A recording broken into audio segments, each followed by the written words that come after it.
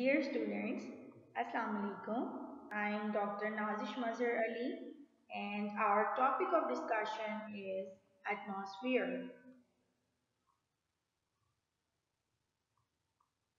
Atmosphere is defined as blanket of gases which surrounds Earth, or we can also define it as the gases which surround any star or planetary body, and these stars or planetary bodies are being held in a place by the gravitational force, or we can define it as a layer or set of layers of gases surrounding any planet or any other material.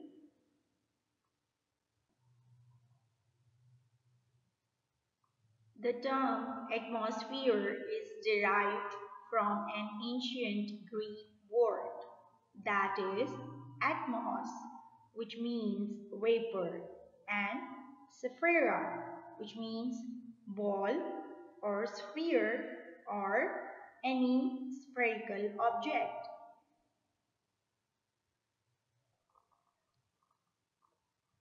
Students, we all know that the earth is part of the universe, and it is till today the only planet with the life on it.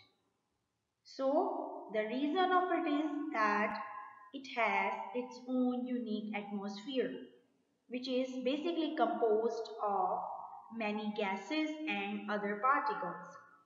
Now, if we see composition of the atmosphere of the earth, it is about 78% nitrogen, 21% oxygen, 0.9% argon, and carbon dioxide constitutes 0.03%.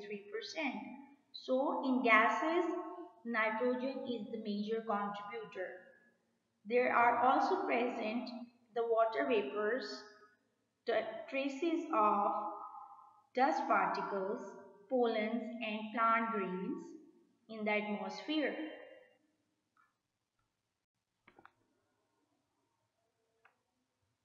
This pie chart shows the percentage of the nitrogen and oxygen gas, also carbon dioxide, argon, and other contributors of the Earth's atmosphere.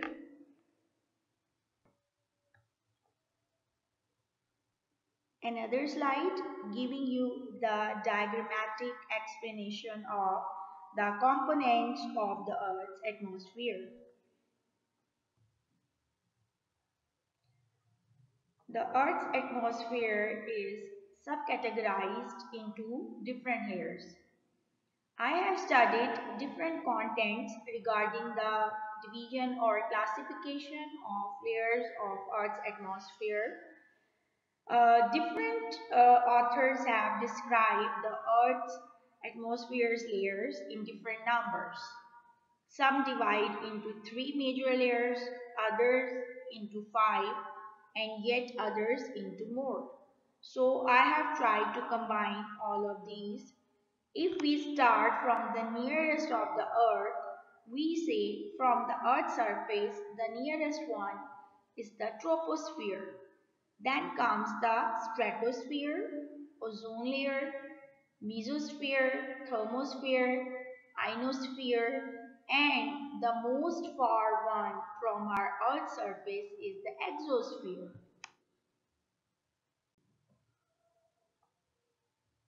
Students, in this diagram, you can also see some layering of the Earth's atmosphere, that is the troposphere, stratosphere, mesosphere, thermosphere, and exosphere.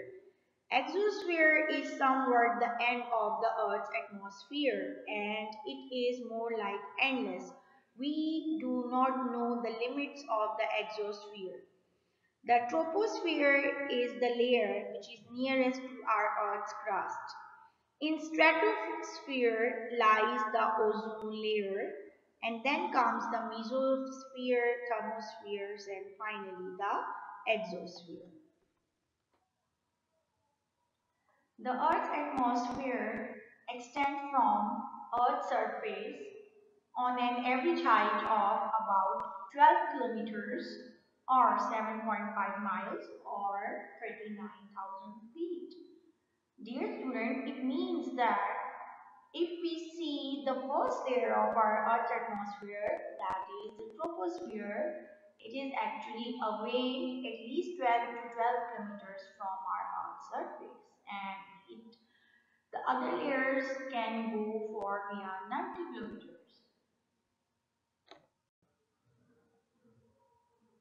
This slide shows the distance of different layers of Earth from the Earth's surface. You can see that the troposphere is starting from 10 kilometers, and then comes the stratosphere, which is near about 35 to 40 kilometers. Then the mesosphere between 60 and 70 kilometers, and the thermosphere is at 90 kilometers far from the Earth's surface. And after thermosphere is the exosphere, which is almost limitless. We do not have the exact measurements of the exosphere.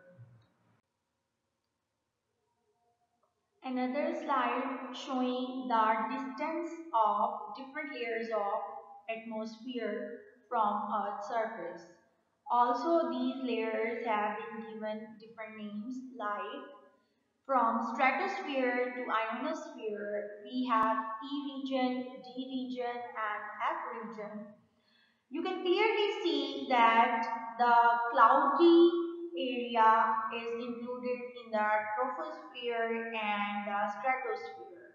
So actually the airplanes and the other flying objects like air balloons, they fly in troposphere and stratosphere.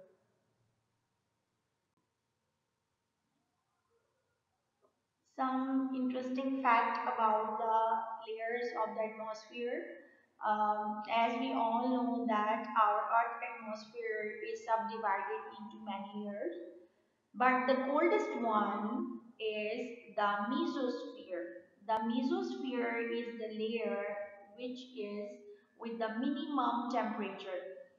Let me tell you one more thing that whatever meteorites or asteroids they come towards our Earth, they are being destroyed or they are burned when they enter in this layer. That is in the mesosphere. So you can say that the mesosphere is more like a protective layer from the meteorites and asteroids that come to the Earth surface.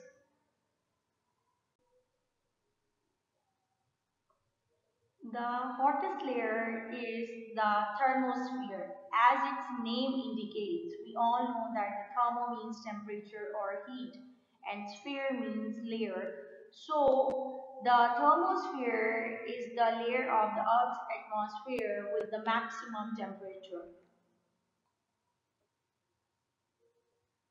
Yet another slide showing different layers and their distances from the Earth's surface.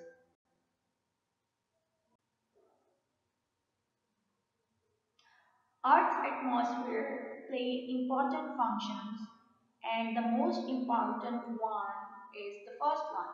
That is, it has the air in which we are breathing. We would die if we won't breathe. So we need oxygen, and that oxygen is present there in atmosphere. The atmosphere protects life from the harmful rays that are being emitted from the sun. It also helps to keep the planet's heat or temperature from the sun from escaping back into the space. We all know about, we have already studied about the greenhouse effect. It is also a major element of the water cycle. We have already discussed about the water cycle in the water and moisture, that how the groundwater comes to the earth's surface and then it is evaporated into the atmosphere. It is suspended as water vapors and then it is condensed and then it comes back to earth in the form of rain or snow. And finally, the atmosphere keeps the climate on the Earth in a moderate way as compared to the other planets. Dear students, please do remember that our Earth is the only planet with the life on it. And that is all because of our atmosphere.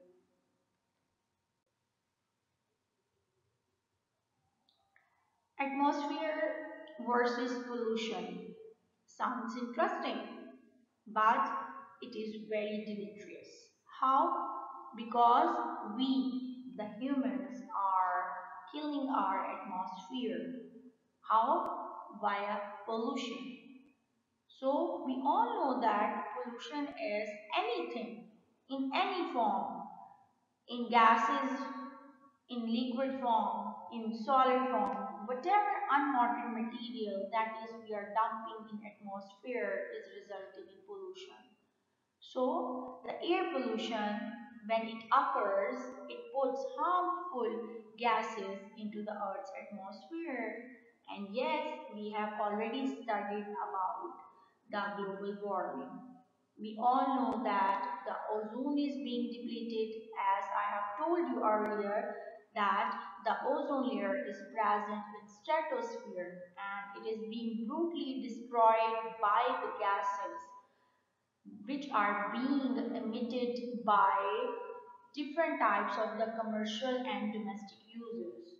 We know that the air pollution sources are basically your CFCs, that is the chlorofluorocarbons, the sulfur dioxide, the nitrous oxide, excessive methane, carbon dioxide, carbon monoxide, release of ammonia, and suspended dust particles, all the organic and inorganic particles, and the biological molecules, all these excessive release of all these materials into the atmosphere is actually destroying our atmosphere, which is not good for the life on earth.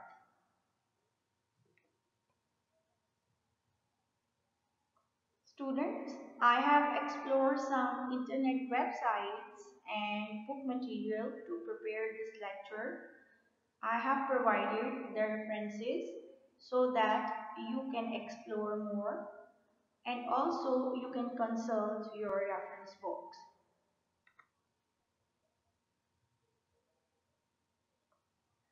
Thank you all.